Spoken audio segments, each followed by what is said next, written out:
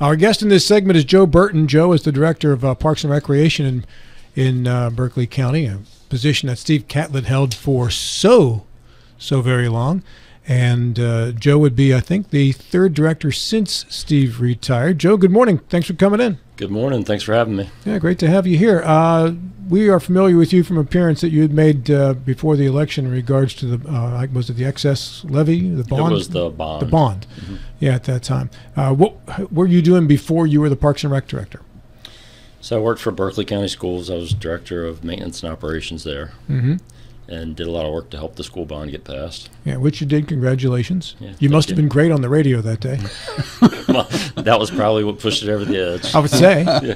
Yeah. Strong and effective communications is important, Bill. Yeah, well, and he was. I remember that very clearly. And you were very effective in the getting the message across.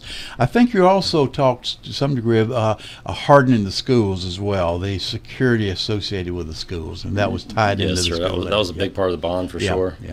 Obviously, that's very important, and we need to do even more everywhere. Exactly. For that, obviously. What made you interested in the Parks and Rec position, Joe? Well, I tell you, I think it took some of my career experience and some of my passions and brought it all together. I definitely want to work where I live, and it's important to me to do everything we can to make our community better. So when someone brought it to my attention that this was a job opening, I was very interested. I'm an avid outdoorsman. I've been a youth sports coach for way too many years, and a big user. I've got a big family, so I've been a big user of Martinsburg, Berkeley County Parks and Rec services throughout my time here. So I felt like this fit me really well. My background in operations and management lends itself to this position for sure. One of my listeners/viewers said you also built a nice addition on their old house. Well, that's good to hear. Yeah, so good work. Thank you. Yeah, it's also good to know when anything a new pavilion needs built. Joe just takes out the hammer, a couple of nails, done. Hey, whatever has to be done, right? You got to do it. Joe, were you involved at all with the reassessment of Lambert Field, the pool there? Lambert Park, you mean? Lambert Park, yeah. Because we heard at one time going to have to tear it out and build a new one. Now we're saying it can be fixed with minimum cost. Were you involved with that? I wasn't involved in the assessment. As I came in, I just started in January, so that was well underway. I've been involved in the execution for sure since that time.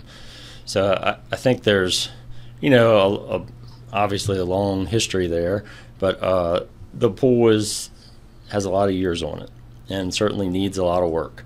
So I don't think there was ever a question of, can we make repairs that makes it as good as new and we'll use it for another lifetime.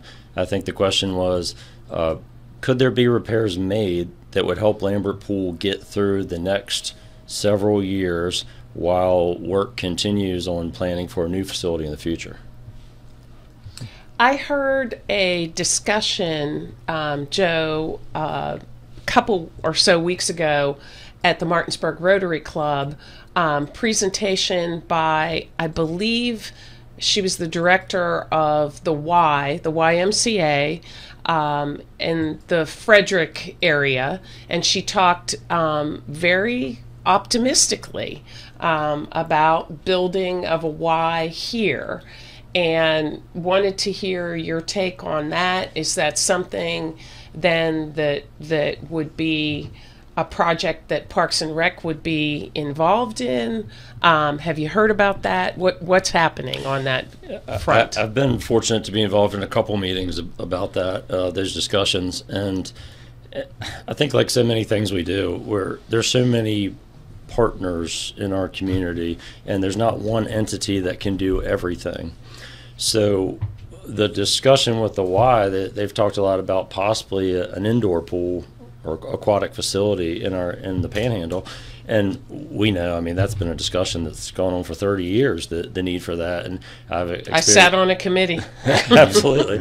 I've experienced myself. I've had all my kids have had to travel to Shepherd, and many times late at night for practices, and I see how our county schools have had to juggle such a small space, and that's a challenge. So I think an indoor facility is a tremendous need for sure. That's not something currently that Parks and Rec could manage at all. It's a huge undertaking. Pools lose money. I'm not sure if people are familiar with that. She said that too. Pools lose money. So, and putting an indoor facility over that pool makes it even more challenging. So it would not replace the community's need for facilities like Lambert Pool and War Memorial Pool, those community pools, and the splash pad that we have planned for the South End in the future. All those things are still going to be needed by the community, but addition of a new partner coming on the scene, an addition of an indoor facility, that would just make it all better. Well, and interestingly, because we talked in the previous segment 2 ago about the need for childcare, and apparently the Y is highly involved in childcare programs in the Frederick County, Maryland area, and the person who spoke to us said that this would be a focus here as well, which would be great. So, and when you say a focus, I keep hearing the Y, both Berkeley and Jefferson, and so I'm not sure if that's sorted out where it would be. If it's just Eastern Panhandle itself, that would be exactly. And I think there has been talk sort of behind Martin's Landing, lots of talk with a partnership with the hospital, WVU Medicine, who owns that land behind Martin's Landing there. So that was one location, but again, I think it's very early stages. You, Joe, probably know better than that. It's very early, right? So there's been some good discussion, a lot of people supporting that initiative, but nothing concrete yet. Since 1 January, Joe, you've probably been faced with many challenges. Has one stood up above the others that surprised you as being a real challenge? And you can't say coming up on this show and listening to Bill ask a question. It doesn't count as a challenge. It's not a challenge. It's softball, as John Gilstrap once accused me Why of are you doing. so popular, Governor? That's right. It's all context, Rob. And Gilstrap totally missed the context that day. The nerve of that man. So I think the easy short answer is the pools are a huge challenge. Getting Lambert Pool open for business this year was a top priority. So it was all hands on deck to make that happen. The bigger answer is getting a feel for where we are today in 2024 with Parks and Rec. And it has changed so much in recent years, and as Rob mentioned, we've had several different directors in that time, which doesn't make it any easier. So taking a quick look at where are we, what is the state of all our facilities, what policies and procedures do we have in place to keep these facilities running, what are our current staffing levels, and what's our use rate, and that's been something that it's just shocked me. It's great to see people out there using our parks, but the numbers are just unbelievable. And we have to make adjustments and prepare for the future. So Unbelievably high, you mean, Joe? Yes, super high use rate. I said in our board meeting the other day, I went through War Memorial Park on a random Saturday afternoon, and you could not have parked a car in that park anywhere. And I'm not talking about parking spaces. I mean, there wasn't an available patch of grass to put your car. There were cars down North Tennessee, down Memorial Park Drive. What was the purpose? What you said, a random Saturday morning. What was happening? It was just a Saturday afternoon. Saturday afternoon. That's all it was. So there's nothing special. So it wasn't a car show There was an event there that there always is every weekend. There was a church event happening. All of our pavilions are booked for parties and events every weekend. All the playing surfaces, the basketball court, the pickleball and tennis courts are covered up. The pool had hundreds of people in the water. There was 1,000 people in the park at that moment, and it was just a little snapshot. But that's happening all the time in all of our parks. And that's a great thing, Joe. And I know you love that as a director, but I think it also reinforces the point that you need more revenue. And you've got to find a secure way to raise revenue, and it can't just always be user fees. Right. We are raising our standards. We want the parks to look great every time you walk in. We want them to be safe and clean and ready to use, and that takes a lot of manpower. When you have 1,000 people in a small area on a Saturday, it's a full-time job to keep those bathrooms clean, to keep trash emptied. and to keep everything working the way it's supposed to. Keep people safe. That's right. Yeah. Joe, have you found any difficulty navigating the huge shadow that Steve Catlett has left? I won't even try to compare myself, obviously. I mean, those are huge shoes to fill. I think Steve did an amazing job over the years. He had to grow that park system with our community over, almost 40 years, right? 37 years, And if I can interrupt, with, relatively speaking, with very little money from the state compared to other parks and recs. So most everything Steve did, he found the money himself. Absolutely. And that's something that we want to continue on. You know, we want to be advocates for ourselves. We want to generate our own money. And we do. Parks and Rec, I've tried to, as I've talked to different groups, do a little bit of educating about how do we work, because we are kind of a strange entity that lives in between all these other groups. And we receive, about 15% of our funding comes from the city and about 15% from the county. And the Board of Ed contributes a small percentage through the levy. Grants fluctuate every year depending on what grants come in. The rest, the biggest part of our revenue is self-generated.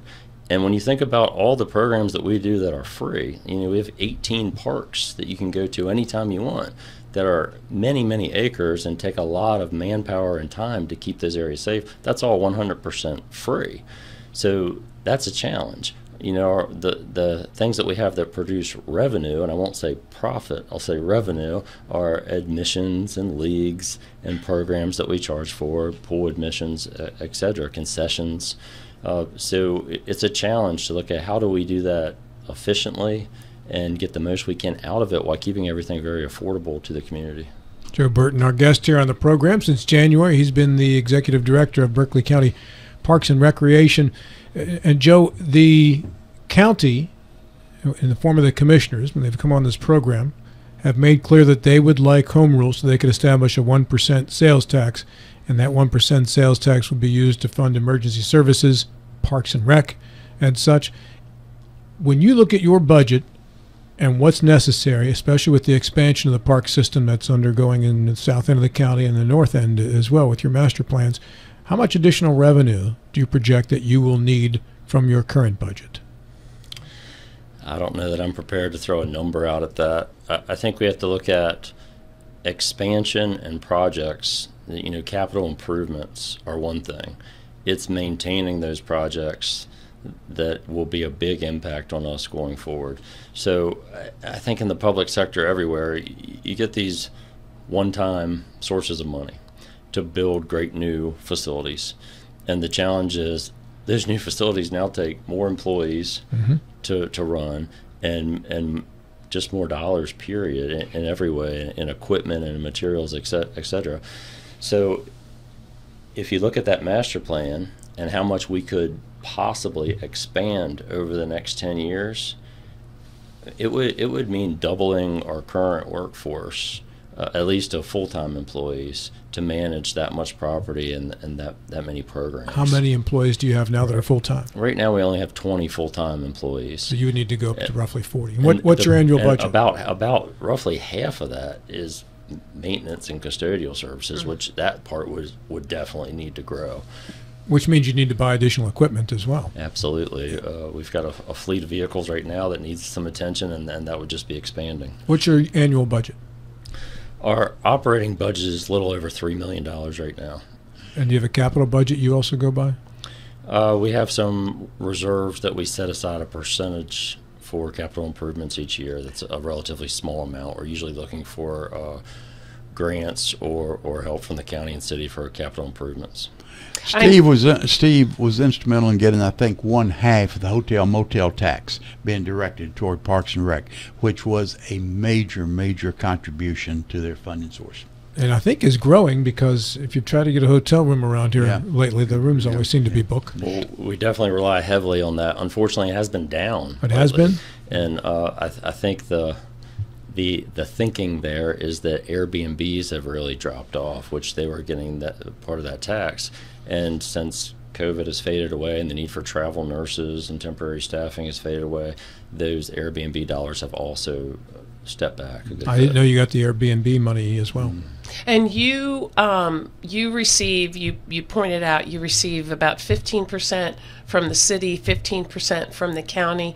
Now, was your budget impacted? I know the county did a little bit of trimming this past year. Was your funding intact? Did you get what you asked for? Well, the largest part of that is the hotel motel tax. So that hasn't changed. The percentage hasn't changed. Of course, that fluctuates up and down, but that hasn't changed. We did ask for some funds that they weren't able to fund 100%. So there was a small reduction there. But I'll say, the county does everything they can to continue funding our programs, and in any of the new measures they've talked about, like you've talked about the 1% tax or the impact fees that have been discussed. There's always a discussion about Parks and Rec and quality of life initiatives. And you mentioned the pools being sort of high on the list of things that maybe keep you up at night. I know the city was highly involved in, specifically the mayor was highly involved in the Lambert pool piece, and there was additional funding that came from the city for that project as well? The city funded that project and did a lot of the initial work on that. They use CEC engineers do a lot of work for the city, and they were working on getting those assessments done and funding that project. The city has been wonderful to work with. They recently gave us some funding for some roof repairs to the Berkeley 2000 complex that were very much needed. And they've also allocated some funds for paving improvements at that complex. But I feel very fortunate that I have a board that is 100% supportive, and the city and the county that are trying to push our whole community forward and improve all these quality of life features that we manage every day. A couple of years ago, there was a push to separate the county Parks and Rec from the city Parks and Rec. I assume that discussion is dead, or you've heard, or is it still around? I've only heard casual comments of that. I don't know that I have an opinion about that. To be honest with you, we do have a unique structure. Right now, it's working, and there's so much overlap. Yeah. It would be difficult to separate those two at this point, I think. You mentioned expansion, Joe, and potentially needing to double the workforce if it all comes through. Where is the majority of the expansion taking place, parks-wise? Well, we have plans for a big expansion at Poorhouse, which is in the county, and the South Berkeley Park, which is also in the county. I think you guys added acreage to that park recently, did you not? Right, and then when that is built out, that's going to be a big park with a lot of features in it that will definitely take resources, and then all the initiatives in the city right now with the Greenway project being potential, the development of Lake Thomas as a park. That's also going to be a big impact. So indeed. Isn't it nice to know, though, that Maria's taking care of the bathrooms for Lake Thomas? Lake Thomas, my backyard. Yeah. Thank you. What is planned for Lake Thomas besides Maria opening up her home for? And she's doing the snack bar too, by the way, in her kitchen. Yeah, there you go. What are the plans for Lake Thomas? At this point, it's completely in the concept phase. There are some great ideas to be able to initially just access the property, to create some walking trails and some passive park activities, like just some seating and pavilions and a walkway around it. The next phase would be, what can we do with the lake itself? Once we do our homework, we determine that the shoreline is safe. Can we have boater access, fishing, etc.? It would be a fantastic facility right there in the middle of town. Take your time. Got about, I'm just kidding. I'm kidding. A minute and a half left, Joe. Plans for the north end of the county. So we have Spring Mills Community Park, which is under construction right now, which is a small park right on the corner of St. Andrews Drive. And it's coming along. Actually, this past week they've been working on utility lines coming in. We've got a playground package being delivered in the next 4 weeks, a pavilion package coming after that. Our goal is to get that park open and usable early fall this year. So we're pretty excited to add that. We've also been looking at DuPont, which gets used heavily for our soccer programs and some other programs, and looking at what could we do to improve that facility and hold up to the heavy use. 30 seconds, 4th of July. I know you folks don't do the fireworks, but otherwise, in terms of what you're opening an operation for. Really busy weekend for pavilion rentals and everything in the parks. How do you rent a pavilion? You can do it on our website. There's a tab for pavilion rentals on there, and they do get booked up pretty early, so it's a good idea. At this point, you're looking at next year, honestly. So, Bill, sorry.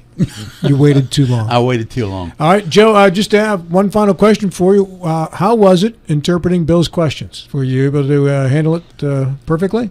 He was kind. Yeah, very kind. Definitely softball. Softball, yeah, that's right. Appreciate Just that. don't tell John Gilstrap that. Joe, good to see you again. Good to see you. Thank you. Good to see you, and we hope to see you again as the summer continues. Have a great 4th of July, everybody, and such, and swim a lot, too. Stay cool.